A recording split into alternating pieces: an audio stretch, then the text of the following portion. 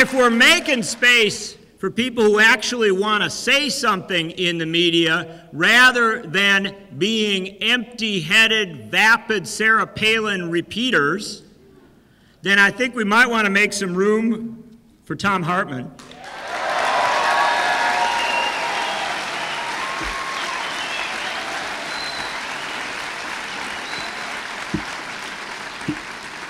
Now, Thom Hartmann doesn't need much introduction here because he is on the radio in Madison every day on 92.1.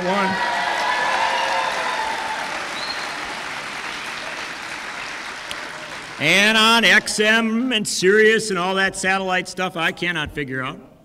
And he has written 22 books, which I know most of you already own.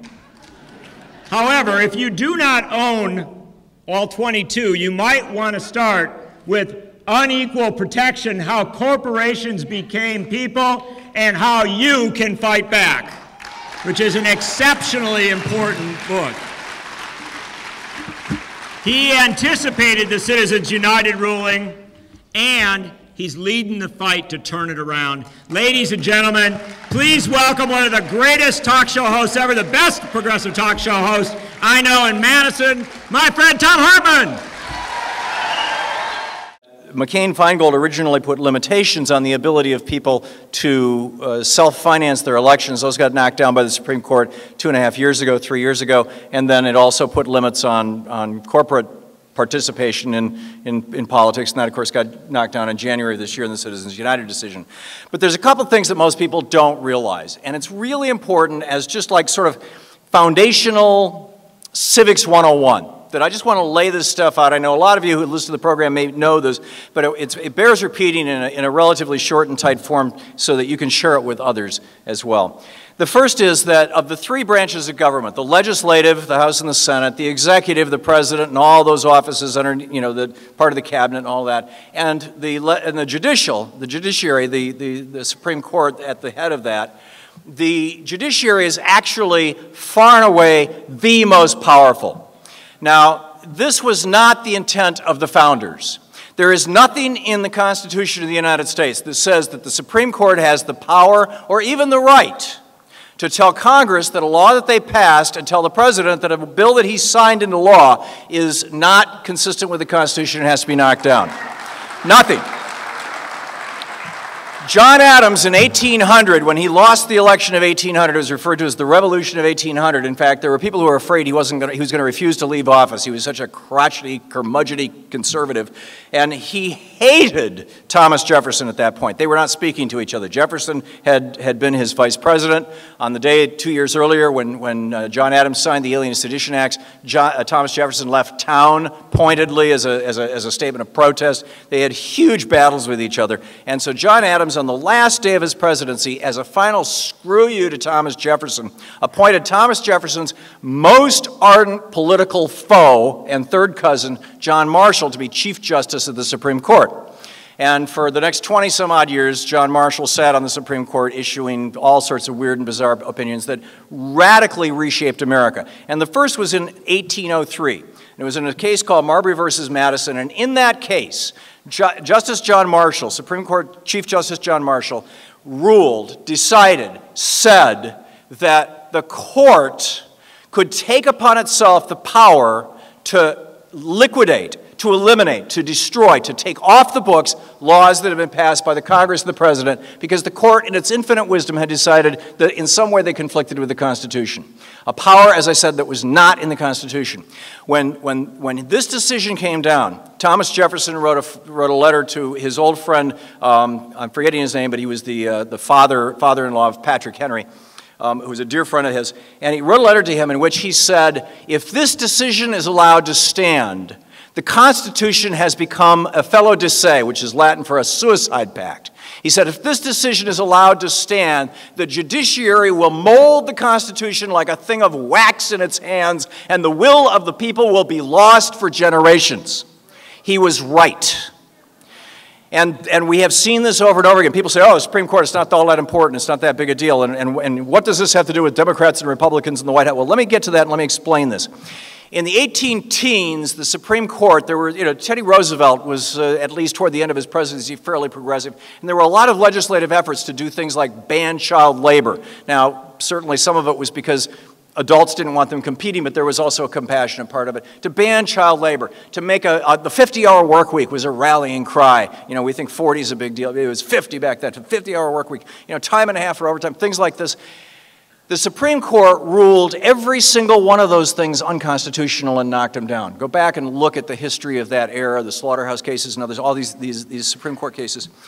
And the Supreme Court has so much power that if tomorrow, the majority of the justices, 5 out of the 9 justices, if tomorrow 5 out of the 9 justices said, in the preamble of the Constitution where it cites the 6 reasons why this Constitution was formed, and one of them says to promote the general welfare, and it actually capitalizes general and capitalizes welfare, which was a way of, emphasizing them. For example, defense is not capitalized. It was literally their way of saying, this is more important than that. That when they said that, they included health care, and health care is a right and not a privilege, okay? If the Supreme Court said that tomorrow, it would be the law. Congress would have to pass a bill that would then give us national single-payer health care, and Tim Carpenter and I and everybody else, Progressive Democrats for America, we could take a nap. That's how powerful they are. And people don't get it. Now the Republicans got it. And back in the late 60s, early 70s, they created this thing called the Federalist Society. Now, more than half of all judges in the United States are Federalist Society members. The Federalist Society is this right-wing indoctrination society that has a number of members on the Supreme Court that works to create basically right-wing judges, right-wing lawyers, right-wing, the whole thing. And John Roberts, a product of this, and like this. And so how do we get, given that the court system inappropriately and arguably illegally, I mean, the Tea Partiers are like, let's roll back the 17th Amendment, let's roll back the 10th Amendment, or not the 10th, the 21st, they've got their list of things. I'd roll back Marbury versus Madison. Let's start at the beginning. But in any case, if we're going to really make fundamental change and have real power in the United States, we've got to start paying attention to the courts. And this means to a large extent having Democrats in positions of power where they can appoint judges. Now, tragically, only about 10% of judges in the United States are appointed anymore. The Republicans have been pushing conservatives harder and harder and harder, year after year, decade after decade, and we're now up to the point where almost 90% of judges are elected, and increasingly judiciary elections elections for judgeships, even at the local and county level, are becoming far more and more expensive. It can cost $1 million to become a $65,000 a year judge in rural Mississippi. I mean, it's that bizarre, because those judges have the power to control whether or not the EPA can actually enforce rules against oil companies. So guess who's putting those judges into place? Guess who's paying the fees for the judges? So, yeah, exactly. So, to bring this back around to Barack Obama and to contemporary politics, I have a long list of complaints about the President of the United States, about Mr. Obama, about President Obama. The health care bill was wussy, the bank bill didn't break up the two, I can give you the long list. But first of all, he's a hell of a lot better than George Bush. But here's the really important thing, and this is what I want to leave you with, because this is, it is impossible to overstate how important this is. The swing vote in the Senate, on the Supreme Court right now is Justice Kennedy, and Justice Kennedy is probably going to be the next one to retire or, God forbid, to die. I don't wish him poorly, but and it's probably not going to be in the next year or two. It's probably going to be in the next 4 or 5 or 6 years. He's just of that age. And if a Republican is in the White House when that happens, you ain't seen nothing yet. I mean, literally, we could see back to the 19-teens the repeal of laws that allow unionization, the repeal by the Supreme Court. Talk about judicial activism. I mean, you've got people on the bench like Scalia who are already talking about this stuff. You could see the repeal. Scalia thinks that it is wrong that the government says that you can't work that if you work more than a 40-hour week that you have to be compensated extra for. He thinks it's wrong that there are, much like Rand Paul, that the government would involve itself in things like child labor. That should simply be between the employer and the employee. We should have all these kind of things. He's an originalist, right? And of course, originally, when this country was founded, the age of consent was 7. Children typically went to work around 9 or 10, unless they were 7-year-olds who went into prostitution, which was not uncommon at that time. I mean, that's the world Scalia wants. That's the world he's driving us towards.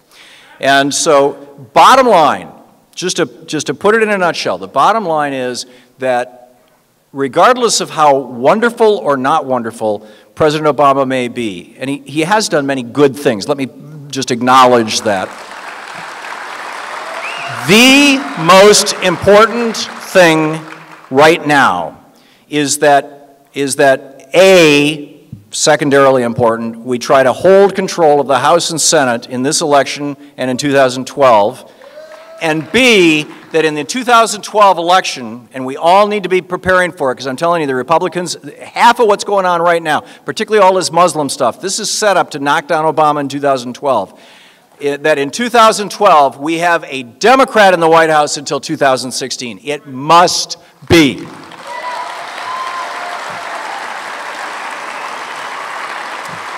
And that's only going to happen one way, and that's if you and I get active, tag, you're it. We'll see you.